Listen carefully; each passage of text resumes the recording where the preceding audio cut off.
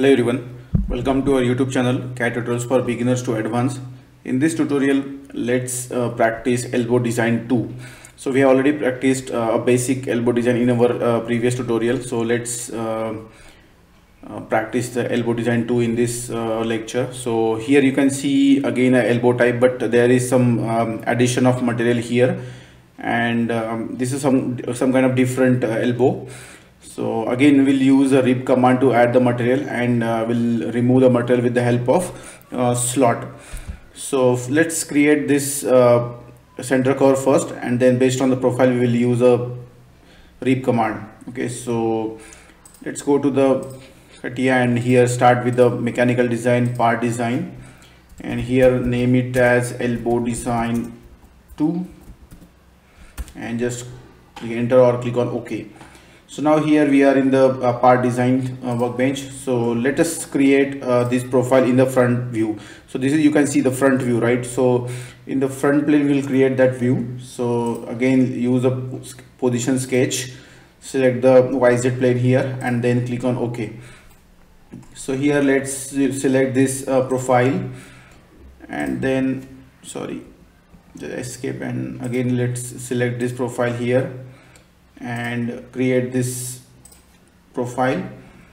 So again here we want to create that arc. So the arc is having the radius of 100, so as the diameter is 200, so let's use the corner here and then select this first line, select the second line and just select here.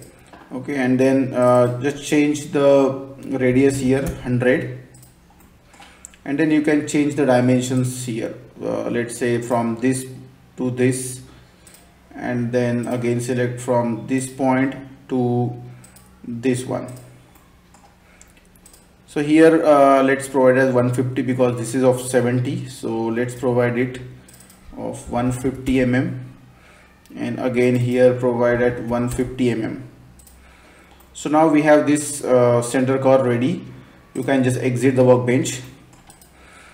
So in the part tree you will see that sketch is created, and you can name this as well. So just right click here, go to the properties, and then go to the feature properties here, and then you can just name it to center curve. So the naming is very important so that we can identify the exact curve here with the help of, if we are provided the naming convention. Okay, so now let's create a profile.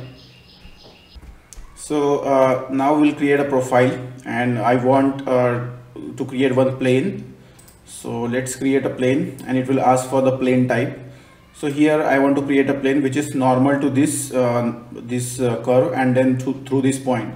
So just select the plane type as normal to curve and just lock this, as sometimes based on the geometry the plane type gets changed automatically. So to disable that, you can change it to this and just lock it from this button, and then select the curve here, and by default the point will be taken in the middle. So now I want to just select this end point. If you want to create any point on this curve, you can just right click here and then create a point. So once you create it, you will get the point definition, and again it will ask for the different point types. So whether you want to create with the coordinates on the curve, on the plane, and based on that the below options will get changed. So as it is currently selected as coordinate, it will ask for the coordinates. If you try to change it to curves here, then again it will change the below options. So let's close this because I want to create it at the end point. So just select the end vertex here and then click on OK. So now we have our plane ready. Now we can create a profile on that particular plane. So just select the position sketch and select this plane here, and then just click on OK.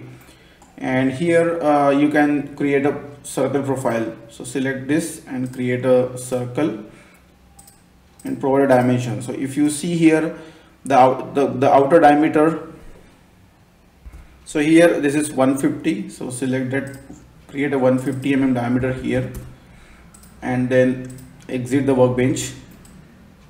So now we have the center curve and the profile. Now you can use the rip command here, and you can see here the material removing options are disabled because there is no material added in this design, right? So just select this rib here and then select the profile and then select the curve here, and if you preview it, you can see the rib has been created. And now you can use other options as well. So let's create this pad first, this pad here, or else you can simply use a slot first. So let's create a slot first. So again I will sketch on this plane here, and then you can just select this fit all in option so that it will be in the visible screen. So just select a circle again, and then here the diameter is 140, so again select 140 here and then exit the workbench. So now we can use the similar center curve here. You can just right click here and then show it, then it can be displayed here. And now again you have center curve and the profile. So now you can see all the material removing options are enabled again. So pocket, the groove and the slot. So let's select the slot here, select this profile and then select this center curve, and then you can preview it. You can see the slot has been created and now this is hollow. Okay, so now let's move ahead. Now you can create this pad here. Again the diameter of it is 160. So let's create a diameter of 160. So again I will sketch on this plane. Let's select this plane, or maybe you can create a sketch on this face as well. So let's select this, and now again I will create a circular profile here, provide a diameter of 160, right? Yes, and then exit the workbench. So use a pad command and just enter 70 mm length. So now you can see the pad has been created. Again we will create a similar one on this face here. So if you want to again create a plane, you can just show it and you can use a plane here. Again select the curvature and select this point now, and you can see the plane has been created at this end point, and which is normal to the curve. So again select this sketch and then click on OK here. So again we will create a circular profile here, provide a dimension, let's say 160, and we'll again create a pad here of 70 mm length. So now we can just provide a edge fillets here. So select the edge fillet and select the edge here, select this edge, and maybe you can try this as well, and click on preview and just click OK.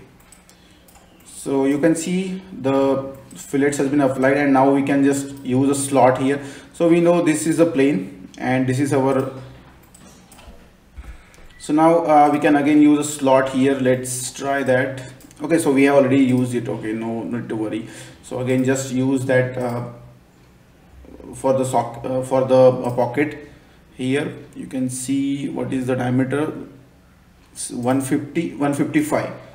So sketch on this face now, and then you can simply create one more circular profile and provide a diameter of 155. Exit the workbench, and now use the pocket command and just keep it depth as 70 and just click on OK. So now you can see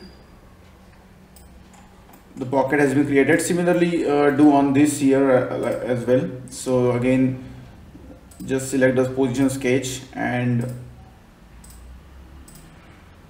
draw a sketch on this plane or on this face. So again provide a dimension of 155 and then exit the workbench, and now again here you will use a pad of 70. Just click on OK. So now the part is ready, and now we can just simply provide the edge fillets. So just try to provide the edge fillets. So let's select here the edge fillets. Okay, so select this edge, and then again select this edge here, and then try to preview it. Just click on OK, and again we'll include one more edge here from this side as well. So again double click it, and you can just select multiple edges here as well. So select this edge and this edge, and just click on preview, click on OK. So now you can see our part is completed.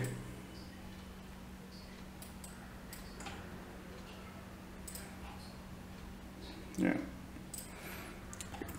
So thanks for watching this video. Hope you have enjoyed watching it. Please do subscribe our YouTube channel for such more videos. Thank you so much.